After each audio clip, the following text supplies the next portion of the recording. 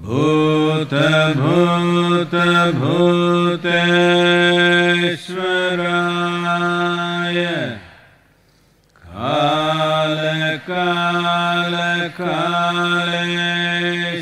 कालकालकालेश्वराय शिव शिव सर्वेश्वराय शम्भो शम्भो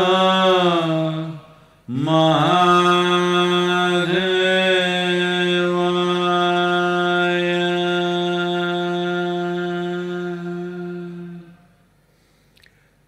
योग योग योगेश्वराय भूत भूत भूतेश्वराय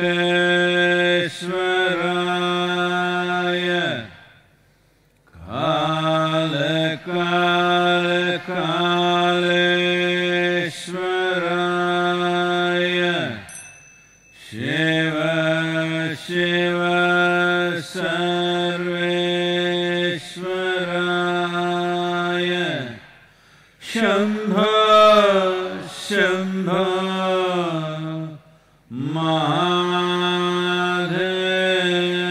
महादेवाय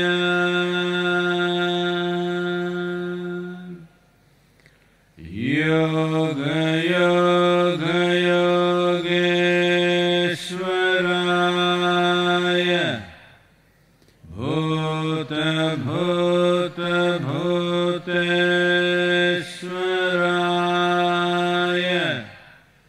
काल काल कालेश्वराय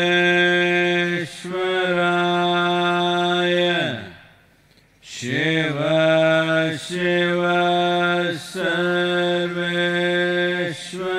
सर्वेश्वराय शम्भो शम्भो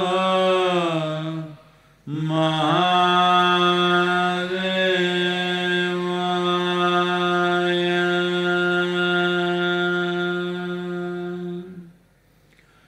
योग योग योगेश्वराय भूत भूत भूतेश्वराय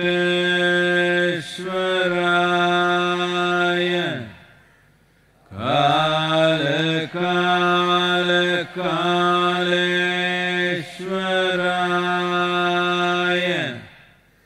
शिव शिव सर्वेश्वराय शम्भो शम्भो महादेवाय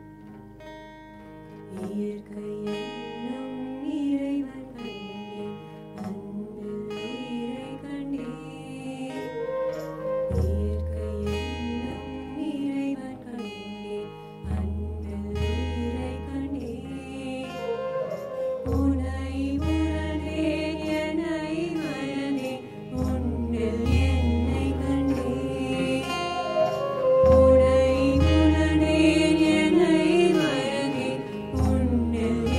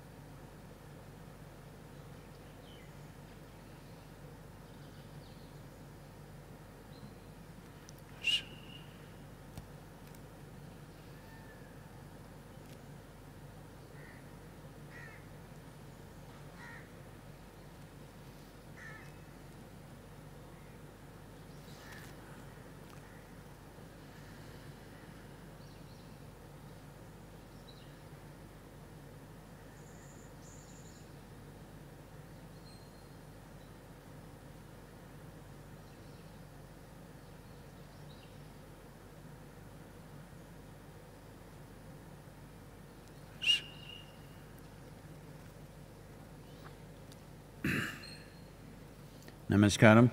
Namaskaram to all of you. Well,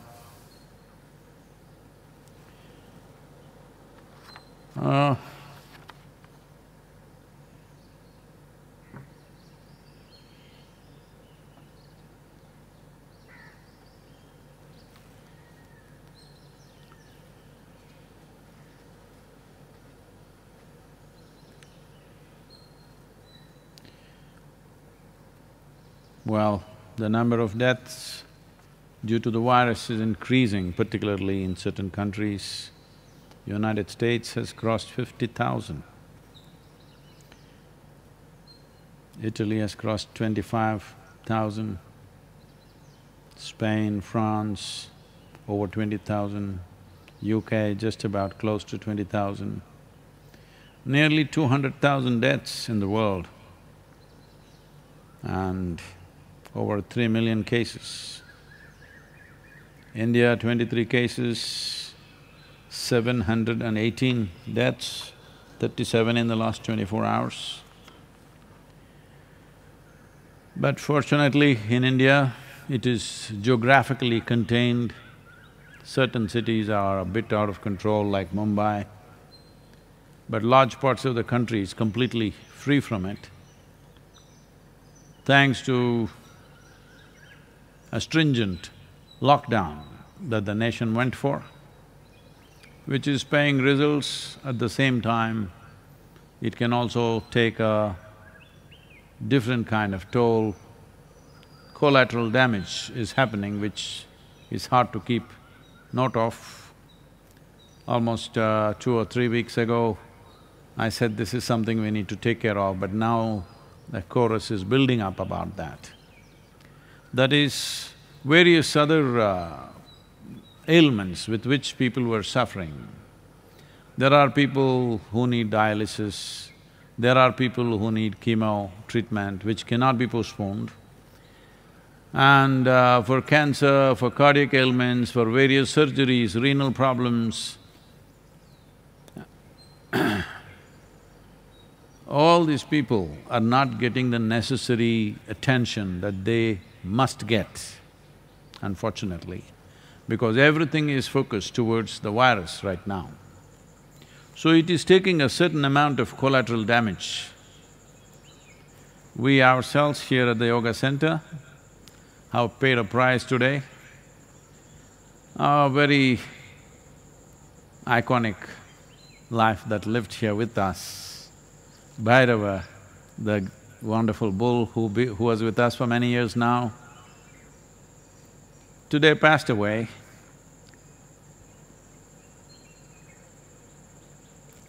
Not with any big ailment.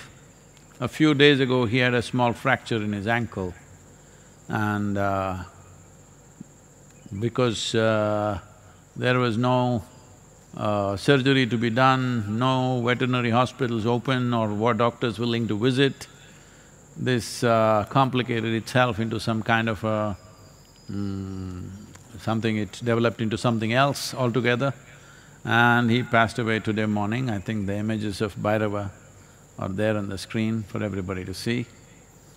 He was a grand life, he was with us, and well, this is happening all over the world, to people, to animals, to everybody, but everybody's focus is on the virus, as it should be. Not that we're complaining about it, but these collateral damages can go on increasing, as for weeks on end, hospital outpatients are not open. Small things can become fatal things for a whole lot of people. Small things with a little treatment, they would be out of it. Those kind of things can get very complicated now. And if one has not contracted the virus, there is some other problem, people are hesitating to go to the hospital because it could be a point of infection for them. People are very conscious and fearful about that. So, it is taking on many dimensions, but at the same time, in many ways in India, we are seeing that slowly we are getting on top of the game, most parts of the country. There are a few hotspots. Right now, the work is largely to separate them so that these hotspots will stay that way, rest of the country can get into normal process of activity. That's what right now the plan is, and they're looking how to do this effectively. If you do not know this, I think the next 4 days, a curfew has been declared in Coimbatore city, Salem, I think Tirupur is included, and Chennai, about 4 or 5 cities in Tamil Nadu. It's not a lockdown, it's a curfew. That means you cannot come out. It's not you're being requested not to come, you just cannot come out. Curfew generally means, it's not that they're going to do that. Generally, curfew means the forces can shoot the violators of the curfew. Well, they're not enforcing it at that level, but I mean to say it's that serious. That is the intent, to keep people totally in forcefully for 4 days. You stock up for 4 days and don't step out of the house for any reason, because we were thinking of now relaxation, but it's gone into this mode. I think it's a very wise thing to do. I'm grateful that Tamil Nadu state government is taking that kind of stringent action. Though it could be unpopular with certain segments of population, this is the way to go forward. Where there is a little danger of spread, really to clamp it down for a little bit of time. Wherever they're talking about their personal freedoms and moving around, well, people are falling dead all over the place. Of course we are free to die.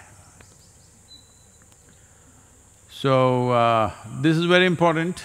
Now when partial relaxations happen, how we behave, each one of us, will determine not only the course of our lives, but the course of the nation's life and probably the world's life. That's where it is.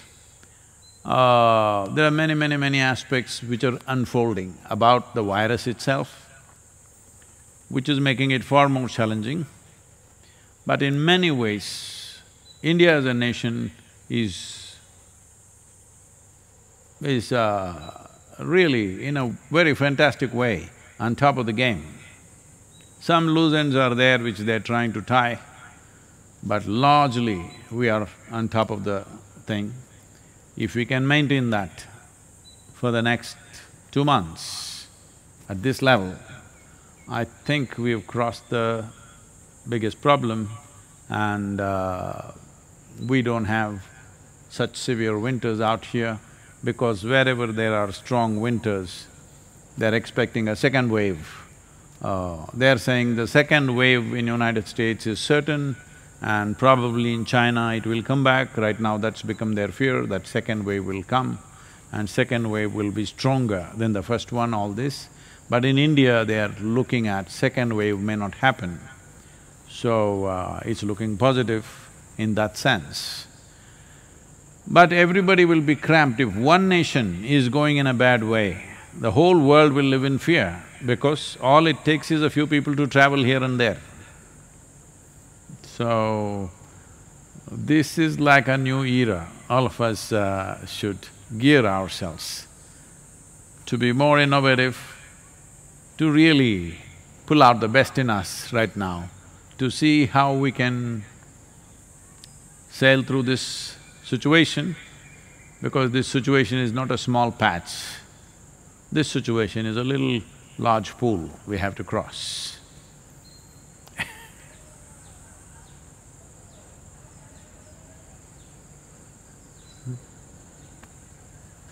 Namaskaram, Sadhguru. This is Siddharth from Pune. I have a burning question. Ooh. Can Guru's grace and utter devotion to Shiva dissolve the karma?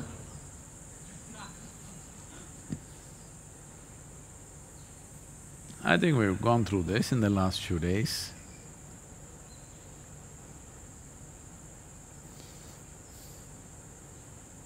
So let us understand these words that you're using.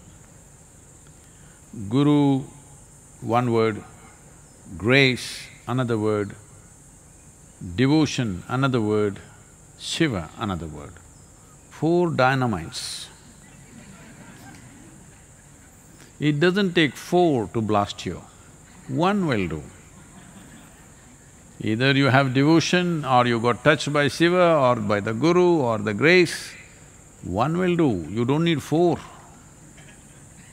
You're not a cat. If you were a cat, we would have shot you with 9 bullets.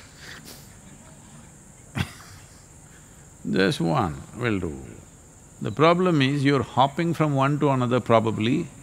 You think it's like playing a piano. Pim, pim, pom, pom is happening every day. One day, one thing, it doesn't work like that. One of these things are enough. Will this happen, will that happen, if I do this, that will happen, this will happen. This is coming from a certain mindset. You're asking me if devotion to Shiva will liberate me. If I say yes, then today you're going to go home and become devout. You think it's possible to do that?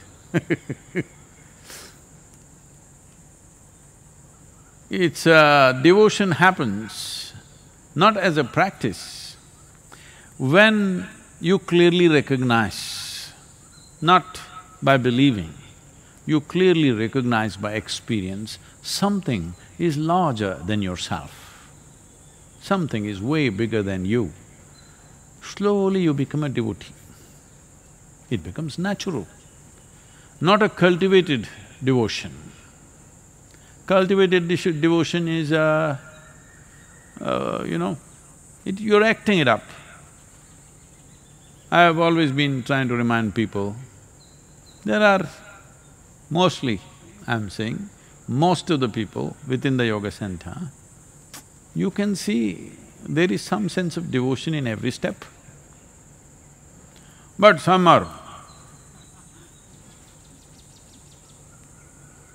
These days I'm coming quietly on an electric machine, but otherwise, I'm driving a diesel car. It is not very quiet. Even if I'm driving right behind them, going, because they hear some car, but they go. Then somebody say, hey, Sadhguru, Sadhguru.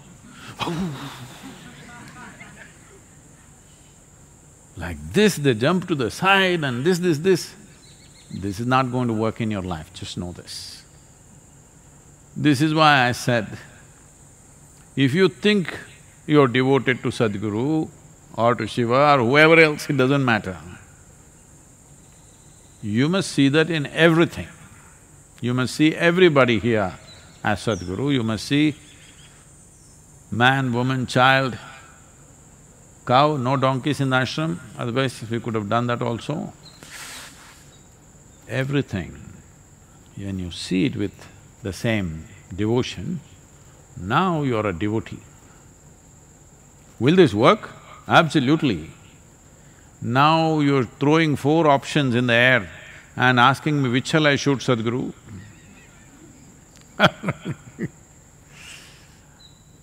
See, a man went to an ophthalmologist and after checking up the eyes, the doctor writing a prescription. So the man said, "Doctor, once I get my glasses, will I be able to read?" The doctor said, "Absolutely, definitely. You will be able to read." The man said, "That's really great. All my life I could never read."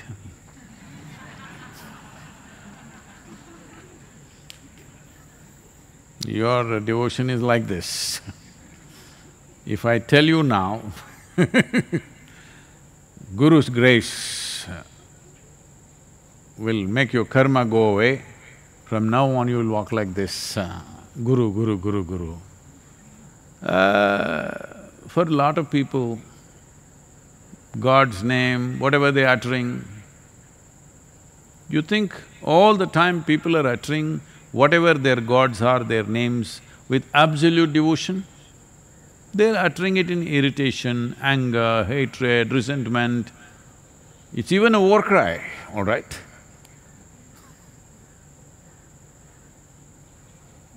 Most of the time, I would say, 98 to 99% of the time, whatever gods people believe in, those gods' names are not uttered in utter devotion. Only 1 or 2% may be uttering. Rest are all uttering it, it's open sesame for them.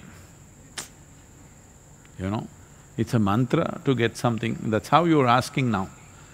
Will this, there are 4 items in this. Which bullet shall I pick, Sadhguru, to shoot my karma? Well, this is going to be a big karma.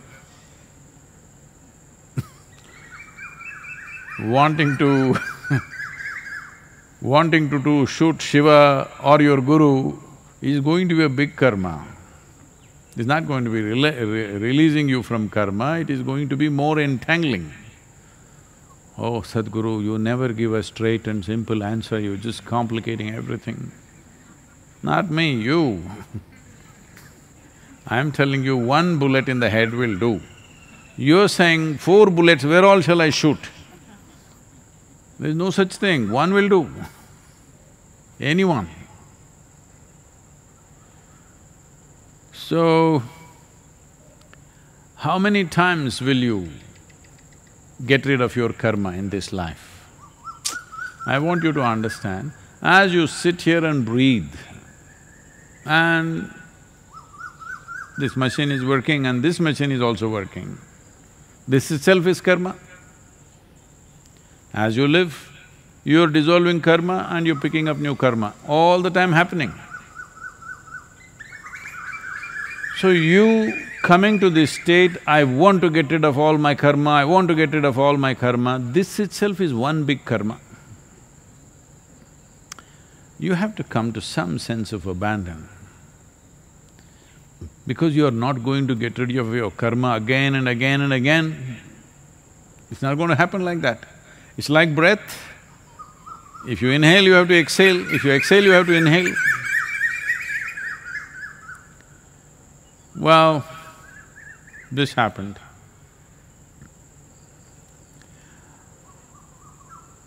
Shankaran Pillai, for the first time, went on a cruise, a large cruise ship. He got into it. First time he is at sea, a little nervous about it. However big the boat is, still, you know, even in very big ships, people, many of them, puke endlessly. Because anyway it'll wallow a little bit. So he went to the captain and asked. He was a little nervous about the whole thing, because going off into the ocean in a vessel is like a… So he asked the captain or the captain of the ship, he said, a ship of this size, how often does it sink? So the captain looked at him and said, this one, only once.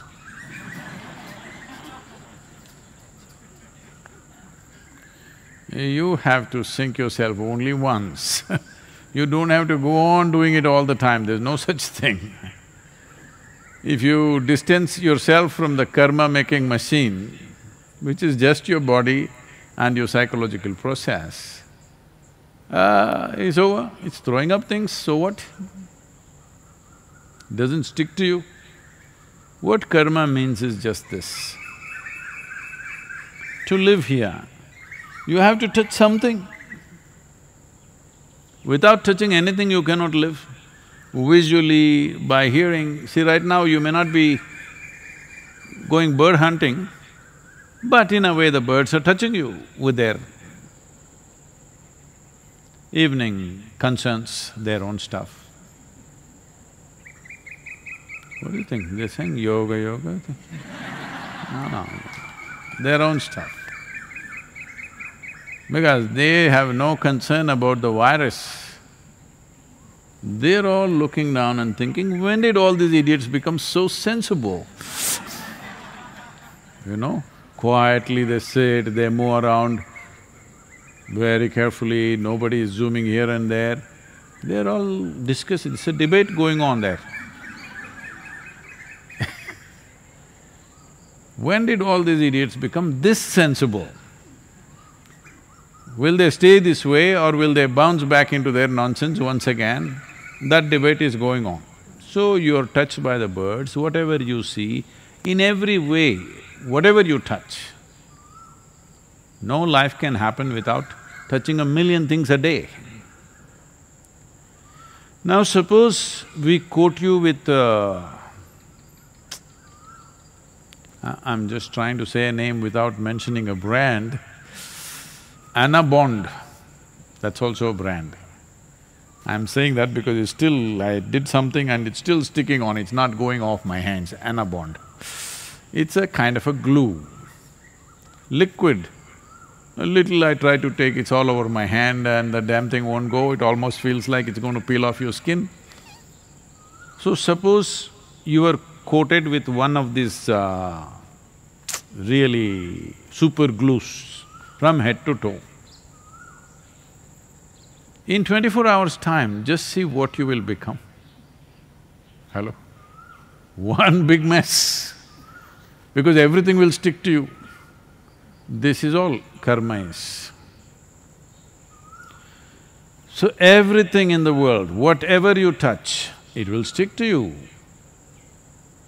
When everything sticks to you, well, initially when something stuck to you, you thought, this is wealth, this is relationship, this is marriage, like this you thought when something got stuck to you.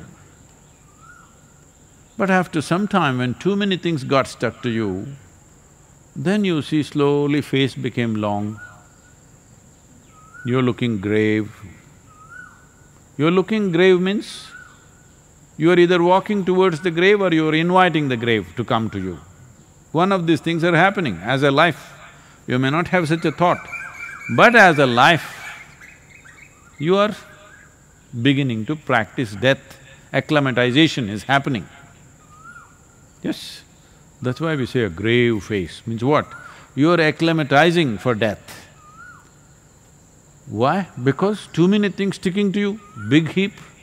To carry this heap and walk around, I just want you to just look at it. Whatever you identified with, everything got stuck. Let's say you went to work, you're very proud about your work and like this. And you sat there, the chair got stuck to you. You touched the table, table got stuck to you. You touched the computer, computer got stuck to you. Just imagine yourself in a day, what happens to you? You will be a mountain in no time. That's what has happened right now. So it's not about, shall we hack the mountain and take away the karma, no. Devotion, grace, Guru, Shiva, all these are solvents, not for karma, for the glue. We are not interested in unloading the karma off you. Just the glue is dissolved, it'll fall off. But now you are that kind, when it starts falling off, oh, but this I like, I want it to stick. That I want it to go. Okay, glue is back. Glue is indiscriminate like virus. It doesn't care what, just anything sticks, that's it. So, we have to just dissolve the glue, we don't have to dissolve the karma. If you dissolve the glue, karma will fall off into its place. Next time you go and sit in the office, the chair will go sit back in its place. I want you to imagine you're walking with a chair stuck to you, computers hanging from your fingers, huh? That's all that's happening right now. People are carrying their job on their head, their family on their head, their world on their head, their wealth on their head. It's ugly, but what to do? In the society, certain people, if you're carrying a lot of load, they say, wow, so successful he is, he's got a mountain on his head. For all of you, what we should do is, to make you understand, I have ordered a 25-kilogram gold nugget. Gold. Hey, don't laugh, it's gold, pure gold. But you must carry it on your head, we'll fix it on your head. 25-kilogram gold nugget. Oh, people will see, what a wealthy man. Walk around and see, you will understand what is the problem of all this. So, don't go about thinking, what will do this, what will do that. All you have to do is just this. If you know how to simply sit here, like you're just born, with the intelligence of an adult, with an adult body which has its own issues, but you can sit here like you're just born. When I say just born, just born, not even eyes open. Because even that little guy, the moment he opens his eyes, meow, he will do. He's got his own stuff. When he's just born, like that if you can sit, simply with an adult body, with an adult intelligence, but not stuck to anything, simply. If you can sit here, that's it. This is what they were holding me to. Sadhguru, you said if you can simply sit with me for a moment, I will liberate you, but now you're going back on your word, 3 days ago they brought it up. I said, if you can simply sit with me, you're forgetting simply. We sat here.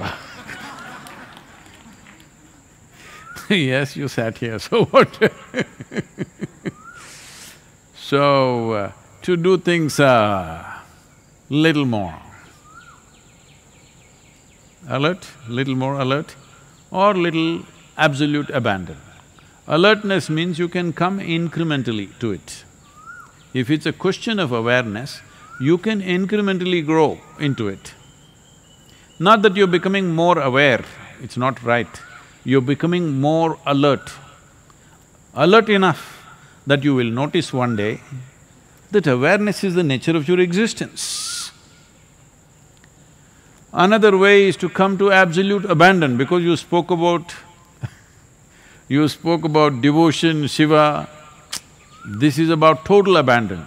This you cannot do incrementally. This is a one-time jump. If you have to jump into something in such a way, you must be either crazy or absolutely fearless, because there are no such people absolutely fearless, you must be crazy. Otherwise, you will not come out clean. Because even to, people in the ashram, there is not so much of a problem. Men can shave once in 5 days, 6 days, or once in a month, different people at different stages. I'm little liberated. But if you want a clean shave, even that, you have to do many things. This happened in Tennessee. A man went to the barber and said,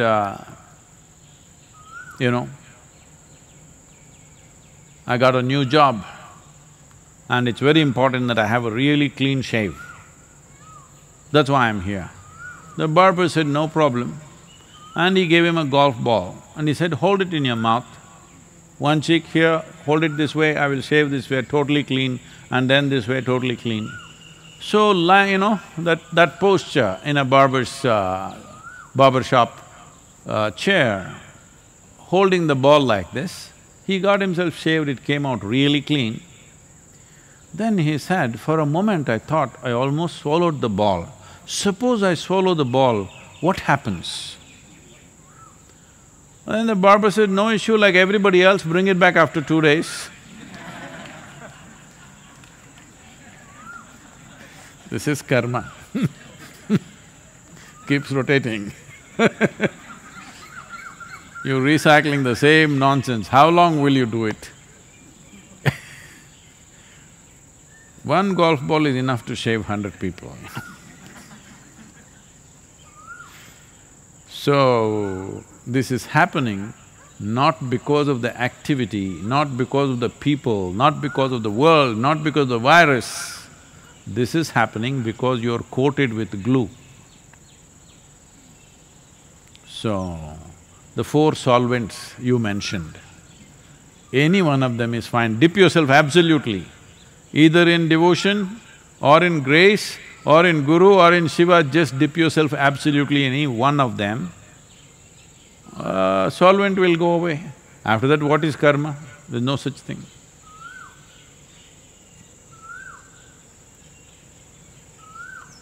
Oh. Some more time, please. I thought Next question is from Ekta Agarwal. Please guide the women of the country who are dealing with lazy partners, stubborn parents, bored children, on how to coexist compassionately amidst all the chaos when household workload has increased and our work front identity has disappeared. you are a very fortunate woman. You have a lazy partner. An overactive man, 24 hours in the house, he is a bull in the china shop. He's lazy. You are very fortunate, because he either sleeps or watches television, something like that. If he was overactive, a whole lot of trouble. No, your idea of being a more active partner is that he will come into the kitchen and wash dishes and sweep the floor and… there are some very nice men like that, but most men are not like that. I'm not saying washing dishes is a woman's job, cleaning the house is a woman's job. No, but man doesn't mind living dirty.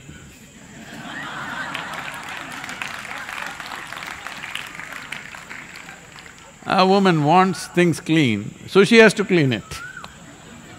Otherwise, you just go into a bachelor's den and see everything is everywhere. They will go, they'll shower and come, they'll start picking, where is my underwear, where is my clothing, you know. Here at the yoga center, we are training the men to be little more disciplined. Otherwise, it is in the mindset of a man that, you know, it's taken… I've seen in the last 40 years, I've been constantly trying to get people to park their footwear together. Because it's a male disposition to come and kick the footwear, one here, one there. Now we've we've awakened the feminine in all the men here at least, and in all our programs, that they all park their footwear properly. Usually, they will kick it out, and because the woman cannot bear it, she will come and put it together somewhere.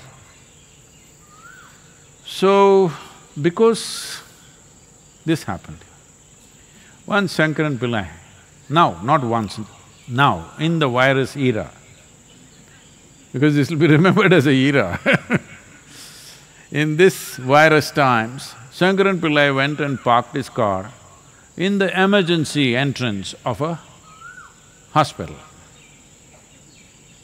where the emergency lane.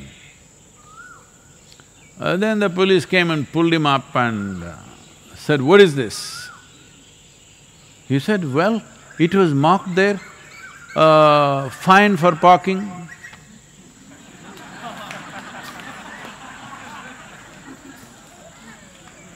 So that is how he understands. Fine for parking means fine for parking. So, what are the children's qualities? Stubborn parents and bored children. Oh, okay. Stubborn parents, bored children. Well, this is the family we have bred, isn't it? And you losing your professional identity, that's a good thing actually for some time, unless you're working from home. This is important to understand. that this is the best time if you want to transform your family, whatever they are. They're stubborn, they're bored, they're lazy, they're overactive, they're nonsensical, whatever they are, different people are different things. But now you have them captive in your home. If you want to transform them, this is the best time. Because once they go out, they're not available. So whichever way you wish to transform them, if you want to try, there is no better time than the virus era, because they're all stuck in the house. They have to… If you say 10 things, at least 2 things they must do, they can't just ignore it. However stubborn or lazy they are, or however bored they are, if you say 10 things, at least 2 things they got to do. Because otherwise, nourishment is in your hands, from what I understand. From the way you're describing, obviously they are not… none of them are cooking. You're the one, so nourishment is in your hands. So very easily you can. All you have to do is, dinner time, maybe today it's too late, you already cooked. Tomorrow, breakfast time, ask everybody to whatever time, they will… that one thing they'll demand, they will not be lazy about it. So breakfast time everybody arrives, you also sit down, if necessary, say asatoma, sadgamaya, or sing a song if you want, if you know how to sing, but no breakfast. Well, we're all happy and together, what does it matter? Breakfast or no breakfast, what does it matter? You give them a talk, how it doesn't matter after all. We're all together. Family is about being together, not about washing dishes, cleaning the house. This is not what family is about. Family is about being together and blowing kisses at each other. Then they will all understand, family means you have to wash your dishes, you have to clean the floor, you have to take the cobwebs out, you have to go put the garbage out. This is what arrangement of family means. In all this, with garbage bag in your hand, if you can also blow a kiss, you're doing great. But if you cannot, just do that, because that is the first aspect of the family. It's an organization. It's an organization where people have to eat, people have to live, people have to live there. That means a few things have to be done first. After that, how loving and wonderful you are is after that, you better get that. So, tomorrow morning if you invite them to the breakfast and give them a nice shloka or a song or whatever you know, and tell them how we are the most fantastic family, let's live together really lovingly, holding hands, doesn't matter what is breakfast. Petty things like that is not our concern. Well, lazy people will get fixed, stubborn people will get fixed, bored people will get interested, everything will happen.